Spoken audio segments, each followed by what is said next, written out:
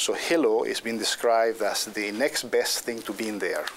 Okay, the ability to essentially talk to somebody one-on-one and project a certain amount of feelings into the collaboration experience. Essentially, it's being used by people that need to collaborate at a distance, where a traditional legacy video conferencing system would not work. Okay.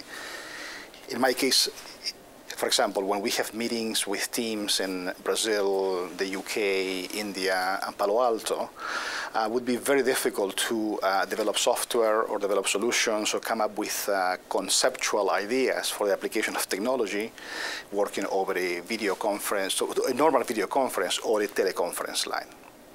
So Halo is perfect in terms of bringing the people together, creating a warmer environment for people to work, to talk to each other, to argue, okay, which is all part of normal collaboration.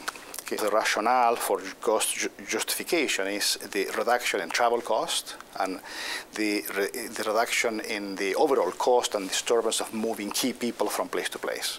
You will have the big Halo rooms. You'll have the smaller 2- or 4-person things which you can move into a room that already exists. But we also want to make a solution that will work for people on their desktop at work or at home, or they can take it with them remotely. But you don't really want to use a headset, right? Whenever you use a headset and somebody looks at you, it looks kind of strange. You have this big thing around you like this, right? So people would prefer not to have a headset. So we want to solve the audio problems without requiring people to wear a headset. Okay, that's the goal. But it's a very, very difficult goal. So what I'm trying to say is there's a lot of visual clutter and noise in the environment, in a regular enterprise environment, small business environment, and in the home. And we'd like to somehow eliminate those and focus attention just on the people trying to collaborate and the information they're trying to share and make that possible. We find that it's used extensively for software development. We use it extensively for product development.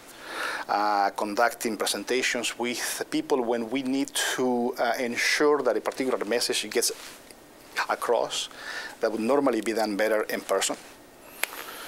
As you saw today, there are new versions of Halo coming that essentially reducing the cost and making it more affordable for smaller companies.